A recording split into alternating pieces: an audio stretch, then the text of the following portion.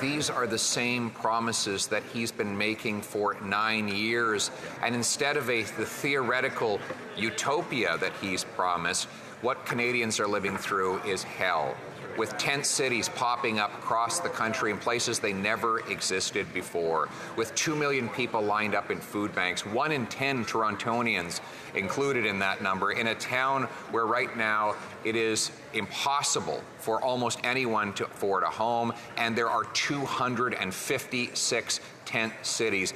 Why won't he recognize that these are the very real consequence of his policy of wackonomics? Mr. Speaker, this parliamentary session, we once again saw that everything in Canada is broken. Housing costs have doubled. Millions of Canadians are going to food banks. 25% of Canadians, a record level, are living in poverty after 9 years of this Liberal Prime Minister, with the support of the Bloc Québécois. Is this Prime Minister going to force Canadians to suffer for another 18 months of this hell? Or will he call elections right now so that Canadians can elect a government that will cut taxes, build housing, fix the budget, and stop the crime? The Right Honourable Prime Minister. Mr. Speaker, if the leader of the Conservative Party really cared about the affordability crisis, he would support our dental care plan for seniors and youth. He would be helping us to support 400,000 children a year so that they can access school food programs. He would be supporting our measures to make more childcare spots available. He would be supporting our ambitious plan to increase housing and densification. But instead, he's playing petty partisan games instead of delivering for Canadians. The Honourable Leader of the Opposition. Mr. Speaker, we've already seen what these policies are like for 9 years. They are causing the poverty and problems that I talked about earlier. And now he wants to force Quebec to shut down the forestry sector. We learned from the Quebec Natural Resources Ministry that this may kill up to 30,000 jobs, but the Bloc Québécois doesn't have a single word to say against it.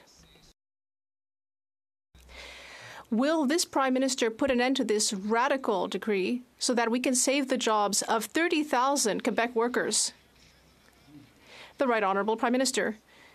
Mr. Speaker, unlike the leader of the Conservative Party, Quebecers know very well that the only way to build a stronger future is by protecting both the economy and the environment at the same time. That is how we will create a more prosperous future for Quebecers and all Canadians. But once again, we see that the Conservative Party has an anti-environmental approach.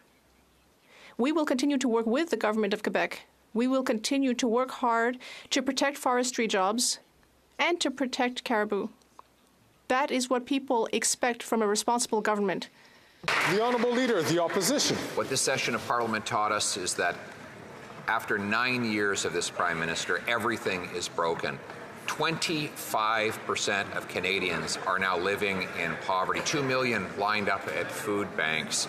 38% more people are homeless. Housing costs have doubled. It wasn't like this before this Prime Minister, and it won't be like this after he's gone. Will he put us through another year and a half of this costly hell, or will he call a carbon tax election today so we can elect a common-sense government to axe the tax, build the homes, fix the budget, and stop the crime? The Right Honourable Prime Minister. Mr. Speaker, if the Leader of the Opposition actually cared more about Canadians than he does about his own political interests, he'd be supporting the 400,000 kids we're going to help with the National School Food Program. He'd be voting in favour, instead of opposing at every turn, the dental care program that has already helped over 200,000 seniors and will now, as of next week, start helping young people and Canadians with disabilities. He'd be standing with us on expanding childcare spaces instead of campaigning against it. But, Mr. Speaker, he doesn't care about Canadians. He cares only about himself. The Honourable Leader of the Opposition. Speaker, these are the same promises that he's been making for 9 years. And instead of the theoretical utopia that he's promised, what Canadians are living through is hell, with tent cities popping up across the country in places they never existed before, with 2 million people lined up in food banks, 1 in 10 Torontonians included in that number, in a town where right now it is impossible for almost anyone to afford a home, and there are 256 tent cities. Why won't he recognize that these are the very real consequence of his policy of wackonomics? The Right Honourable Prime Minister. Mr. Speaker, as part of our plan to invest, the most ambitious housing plan this country has ever seen, to invest in supports for seniors, supports for young people, supports for Canadians with disabilities, the Conservative leader is choosing to demonstrate what everyone knows Conservative parties do, which is protect the wealthiest and let everyone else fend for themselves.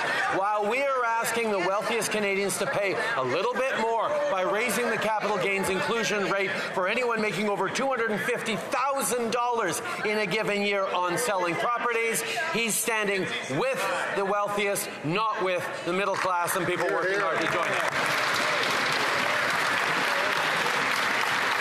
The Honourable Leader of the Opposition. Mr. Speaker, the middle class doesn't exist after 9 years of this Prime Minister.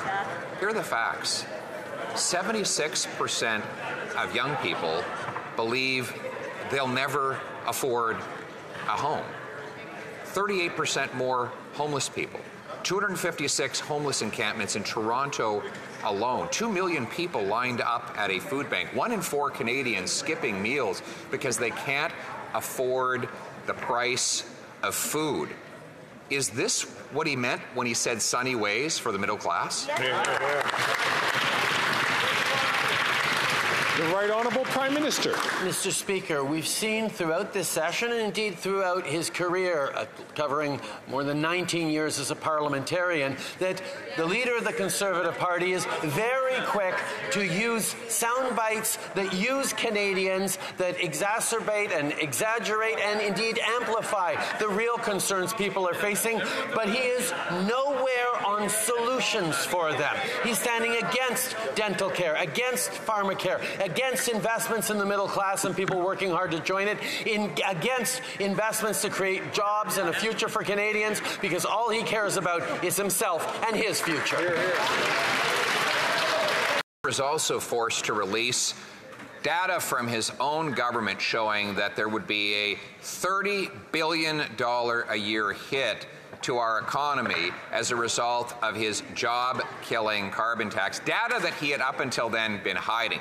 He's been going around claiming that Canadians are better off because they pay this tax. Did the calculations that went into his 8 out of 10 talking points include this $30 billion a year cost to the Canadian economy and to Canadian families? The Right Honourable Prime Minister. Mr. Speaker, the Parliamentary Budget Officer has confirmed that 8 out of 10 Canadians in jurisdictions that have the federal carbon price in them get more money back from the Canada carbon rebate than they pay with this price on pollution.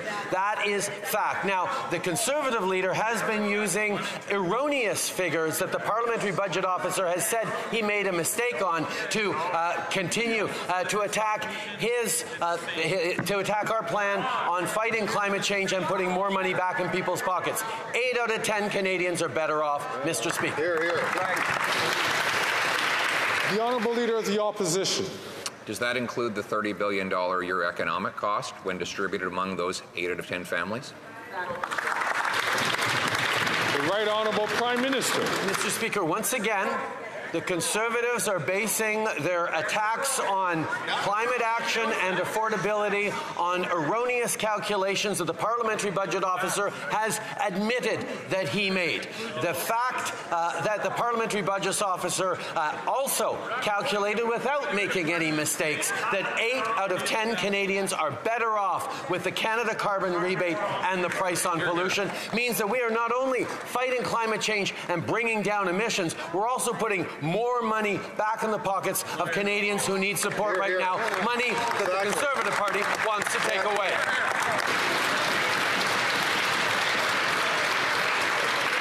The Honourable Leader of the Opposition. I'm not using Parliamentary Budget Officer numbers. I'm using numbers that this Liberal government has now published. This government has admitted that their carbon tax will hit Canadians with $30 billion in annual losses to wages and higher prices. That is their data. They published it. So once again, very specific question. When he claims that 8 out of 10 are better off, does that include the $30 billion of costs that he now admits that the government will impose on the economy? The Right Honourable Prime Minister. Mr. Speaker, I don't know how much clearer I can be, but I'll try. Based on everything this government knows, all the studies we've made, all the studies that the Parliamentary Budget Officer has made, we can affirm very clearly, and it's backed up by independent economists, that 8 out of 10 families in jurisdictions across the country where the federal price on pollution applies do better off with more money in their pockets than the price on pollution costs them with the Canada carbon rebate. It's putting more money in the pockets of Canadians, and the Conservatives are wrong on this.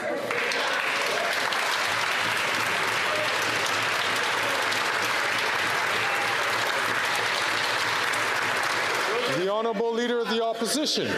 He can't say yes, because he knows that when you take the $30 billion a year and divide it by the 17 million Canadian families, then you come up with almost $2,000 per Canadian family based on numbers published by his own government. So it's like him saying, you can afford this house as long as you don't take into consideration the down payment and the monthly mortgage payments. If you take out $30 billion of costs, you don't have a real calculation. So why doesn't he put the $30 billion back into the calculator and show Canadians whether they're really better off? The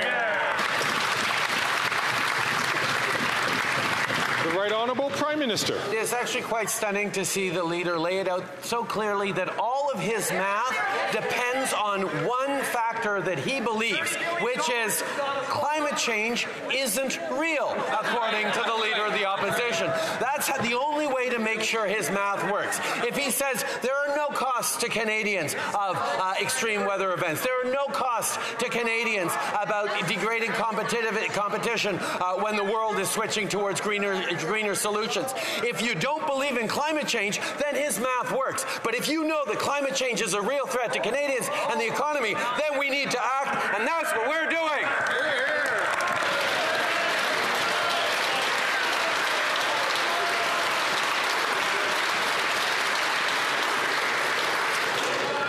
The Honourable Leader of the Opposition. No, all you have to accept is the fact that his carbon tax will not reduce by 1 penny the cost of climate change to Canadians. It will not eliminate one flood, one drought, one storm, one anything. His carbon tax literally does nothing to change the weather or the climate. What it does is makes Canadians poorer. So will he finally admit that all along he's been misleading Canadians, that he knew he had the data that Canadians pay more and get less and get screwed over by the carbon tax?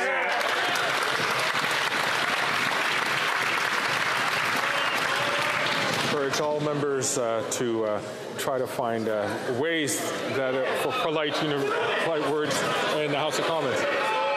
The Honourable Leader, the Right Honourable Prime Minister. Once again, Mr. Speaker, the only way the Conservative leader's math makes sense is when he believes that climate change has no cost for Canadians. Canadians right across this country are seeing the impact of climate events, the impact of the need to innovate and create greener, cleaner jobs for the future as we deliver our resources to the world. The fact that he doesn't believe in climate change means that he doesn't believe the climate action that puts more money in people's pockets is worth it. Well, that's exactly where we disagree, and we're going to continue to help Canadians get through this.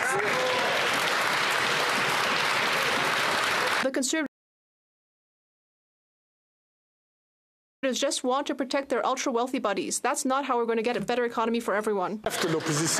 Rich friends, people who make between $50,000 and $100,000 a year, are too rich for him. I guess he wants to make them poor. He's succeeding at that. Yep. 1 in 5 Canadians told Angus Reid that they will be affected, including 1 in 5 of people making between $50,000 and $100,000 a year, Mr. Speaker. Another tax targeting the middle class by this promise-breaking Prime Minister. If those Canadians are wrong and they won't be affected, will the Prime Minister announce that he will amend his tax increase law to exclude anybody making less than $100,000 a year?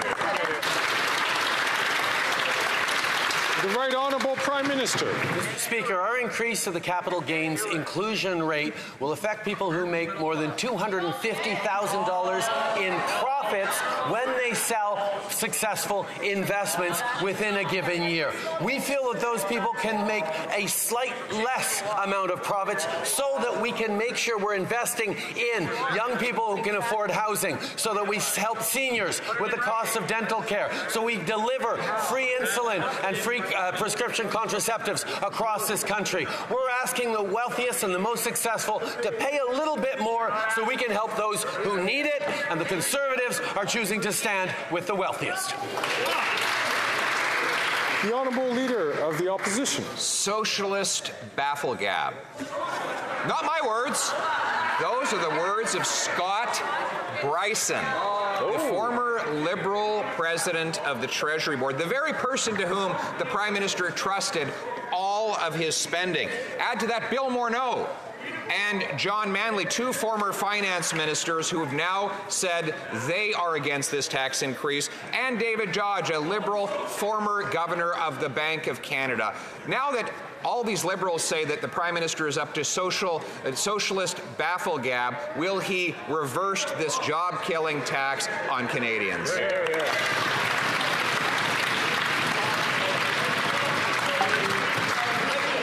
Right Honourable Prime Minister. Mr. Speaker, it should actually be no surprise to Canadians to see the Conservatives, after pretending to care about workers, after pretending to care about vulnerable people, revert to type and stand against and ask for the wealthiest to pay a little bit more in taxes so we can invest even more in Canadians who need it, whether it's through a National School Food Program, whether it's expanding places in child care, whether it's delivering dental care for seniors and Canadians with disabilities. These are all things the Conservatives stand against, just like they stand against asking the wealthiest to pay their fair share. That's a shame, Mr. Speaker. So the Liberal Premier of Newfoundland says this Prime Minister's carbon tax will harm working-class people just trying to heat their homes or drive to work. The former Liberal finance minister, which he appointed, says that this latest job-killing tax that he's brought in will drive investment out of the country. And the Liberal Treasury Board president that he appointed accuses the Prime Minister of socialist bafflegab. With Liberals accusing him of socialist bafflegab, will he just admit that he's actually not even a Liberal? He's Canada's first NDP Prime Minister.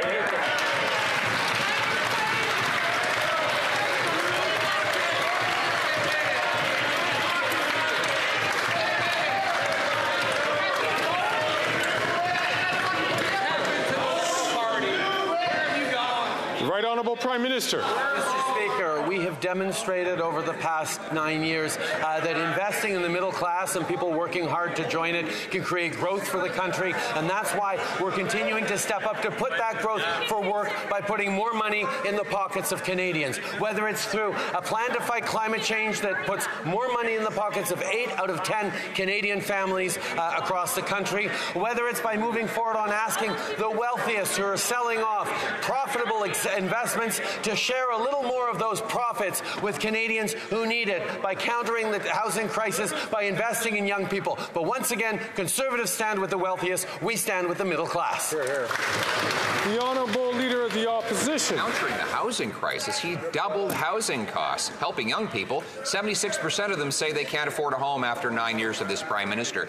But it's getting worse. The Prime Minister gave $500 million to the Liberal NDP Mayor and Council at Toronto City Hall, supposedly to accelerate home building. What is the consequence? Since that money was handed over, Toronto City Hall has increased wait times and costs for building permits by 50%. Why does he keep forcing taxpayers to bloat the gatekeeping bureaucracies instead of doing what we want? Build the homes.